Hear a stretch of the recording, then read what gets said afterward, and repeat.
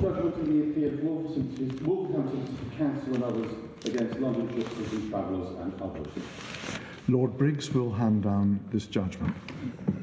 This appeal concerns the assistance which may be received from the court when local authorities are seeking to prevent trespass and breach of planning legislation which occurs when groups of gypsies and travellers camp on local authority and other land.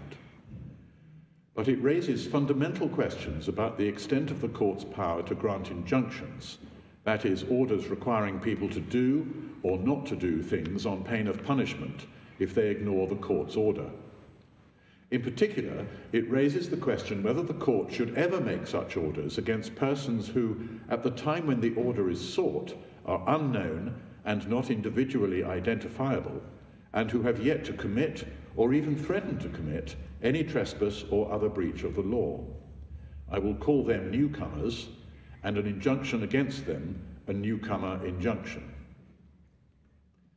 If someone finds a person or persons camping on their land without their permission, then, if all else fails, they can usually go to court and get an injunction ordering them to leave and not to return, because they are trespassing. But that ordinary process does not generally work well in relation to groups of gypsies or travellers.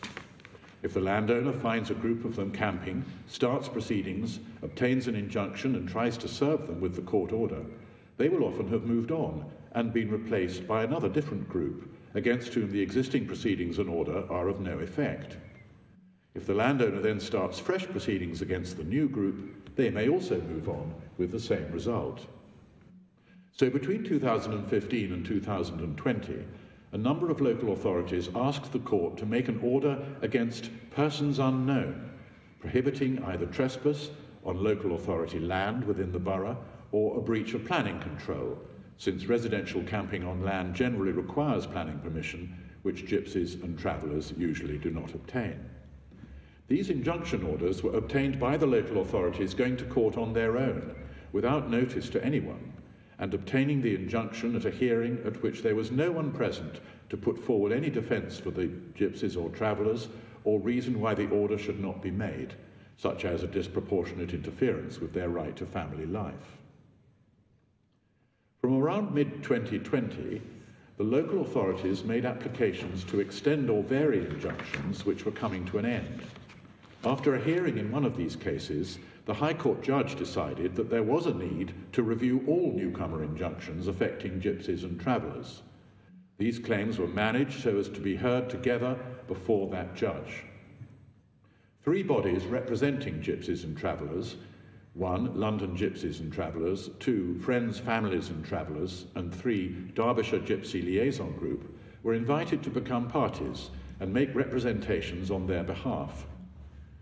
The judge decided, following a particular Court of Appeal decision about protesters, that, except on a very short-term basis, newcomer injunctions were not legitimate at all, whether against travellers or anyone else who had not been joined to the proceedings as a defendant. The local authorities appealed to the Court of Appeal, which decided that the judge was wrong. In its view, any newcomer learning of an injunction prohibiting persons unknown from camping on specific land would automatically become a defendant to the proceedings by disobeying it. The gypsy and traveller representatives appealed to this court. Because of the implications of this case for groups of protesters and demonstrators, Friends of the Earth, Liberty, HS2 and the Secretary of State for Transport were also permitted to intervene and make submissions. This court unanimously dismisses the appeal. Lord Reid, Lord Kitchen and I deliver a short judgment with which Lord Hodge and Lord Lloyd-Jones agree. We have decided that, although newcomer injunctions against persons unknown are a new development in the law, they may, subject to proper safeguards, be granted to ensure compliance with the law where there is shown to be a compelling need to do so, and no other remedy appears to be likely to be effective for the purpose of ensuring compliance with the law. But we have reached this conclusion for different reasons than those given by the Court of Appeal. In particular, we have not been persuaded that the answer to the problem lies in focusing on those who become defendants by disobeying the injunction. In our view, we should start from the general principle that injunctions are expected to be obeyed, and that the effect of an injunction upon a newcomer who obeys the injunction and therefore never becomes a defendant needs to be our primary focus. Our reasons for dismissing the appeal may be summarised as follows. 1. There is no doubt, and the appellants did not contest, that the court's very wide statutory jurisdiction to grant injunctions give it the power, in the sense of the authority, to grant an injunction against newcomers. The real question is whether to do so would ever be a proper exercise of that power, in particular in the Gypsy and Traveller context. 2. Although now enshrined in statute, the court's power to grant an injunction was originally, and continues to be, a type of equitable remedy, governed therefore by equitable principles. 3. Those principles derive from the important role of equity in remedying defects or inadequacies in the remedies provided by the common law for the protection or enforcement of the claimant's rights. Relevant equitable principles include the following: that where there is a right, there should in principle be an effective remedy; that equity looks to the substance rather than the form; that equity acts in an essentially flexible way that will respond over time to changed circumstances and perceive new needs; and that apart from justice and convenience, equity is not constrained by any limiting rule or principle which has become sacrosanct over time. We review at some length the way in which equity has radically developed the remedy of an injunction over time to meet newly perceived needs, including freezing orders, search orders, anti-suit injunctions, third-party disclosure orders, and internet blocking orders, and has in the process broken through every supposed limiting rule which might have been thought to stand in the way.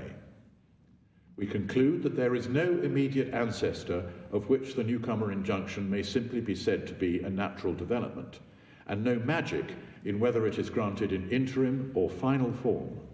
Its essential characteristic is that it is granted without prior notice to the unknown persons whom it is intended to constrain, and may in principle be effective against the whole world. 6. It follows that a newcomer injunction will only be granted if there is a compelling need to do so in order to secure enforcement of the applicant's rights or, as the case may be, the due observance of planning or other public law, a need which is unlikely to be met by any more conventional remedy or other power available to the local authority. 7.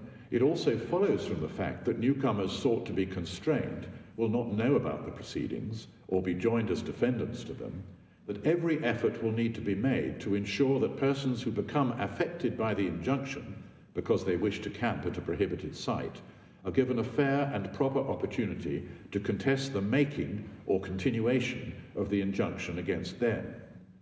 This is likely to require notification by advertisement on the internet and elsewhere in advance of the intended application for a newcomer injunction, prominent notification of it once granted on the affected sites, and ensuring that anyone affected knows that they can come to court quickly to have the injunction varied or set aside if proper grounds for doing so can be shown.